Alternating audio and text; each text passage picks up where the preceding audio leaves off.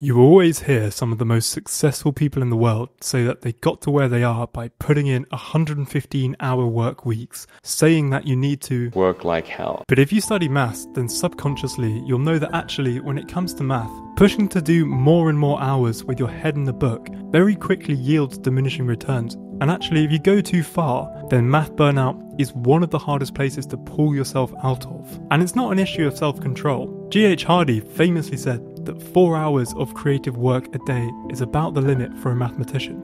Now, I know he was addicted to cricket, but 4 hours? Seriously? Most people can push themselves way past 4 hours if they had to. But is there any point in doing so if your brain isn't in a state to engage with difficult abstract concepts? There's something I can't put my finger on about the demands that math puts on your brain that makes genuine improvement with the amount of hours you put in have this very complex, counterintuitive relationship. I want to find out what is the optimum number of hours you should be putting in every day if you want to get better as fast as possible over the span of a week, a year, or your whole life. Well, I'm going to be speaking to mathematicians at Cambridge to find this out from some of the most seasoned studiers out there. But first I want to see how much math can you actually learn in one day if you just push yourself way past the 4 hours recommended by the likes of Hardy and Poincaré. I've been putting in some serious shifts recently to finish up a book for a review that I've been promising for a while now. And on this particular day, I decided I was going to push hard, completely ignoring what my brain was telling me. And at the end of every hour, I would write down how much I actually read or solved in that hour. The first couple hours were great. I was really engaged and taking my time to think hard about every sentence I was reading. Both of these hours, I read 6 pages each.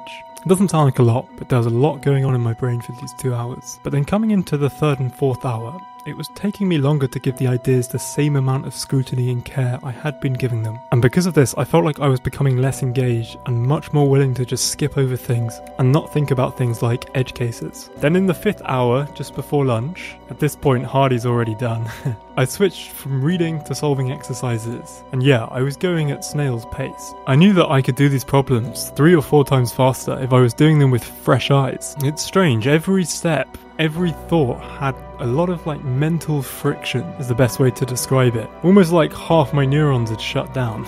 Or maybe they were just hungry. I was glad when lunch came, to be honest.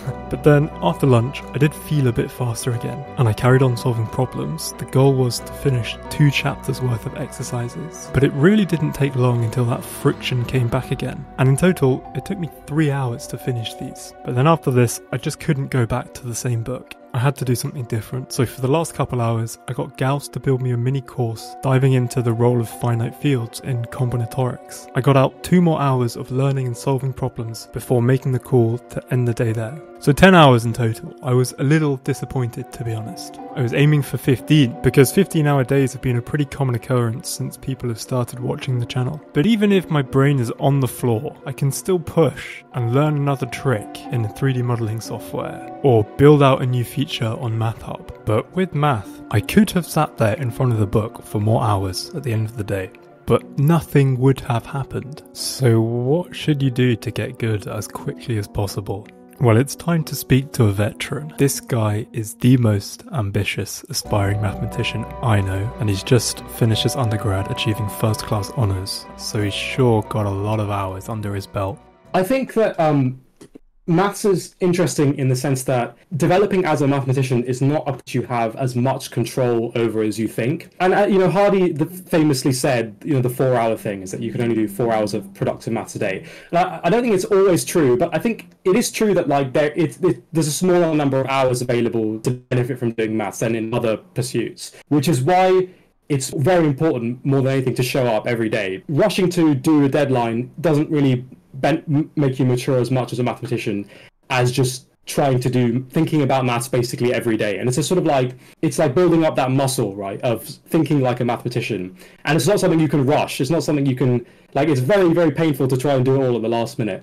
Kind of like going to the gym. There's no other option other than to go to the gym consistently. And I think there's no reason to see maths any differently. But I can imagine that your days probably looked quite different leading up to your finals you've just done, right? So what does a typical day look like when you're locked in? There was a constant tension throughout. I think in terms of daily schedule, I'd be, say, reviewing 1 or 2 lectures, and that would maybe take about 2 hours or 3 hours. So sort of reviewing the content, rewriting it out, making sure I understand the arguments. What if I change this condition or that kind of thing? Maybe I'd have lunch at this point, or I'd work for a bit longer. I'd transition more towards like solving problems in the afternoon.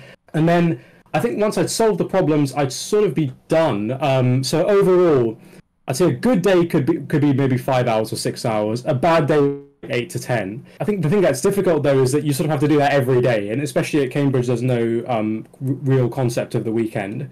So you're basically working 7 days a week. Interesting. But I'm sure it happens a lot that your brain isn't in a position to function that well mathematically. So how do you deal with that when you're also trying to push yourself every day? Yeah, so I think it's very important to understand like the pattern of your attention span throughout the day.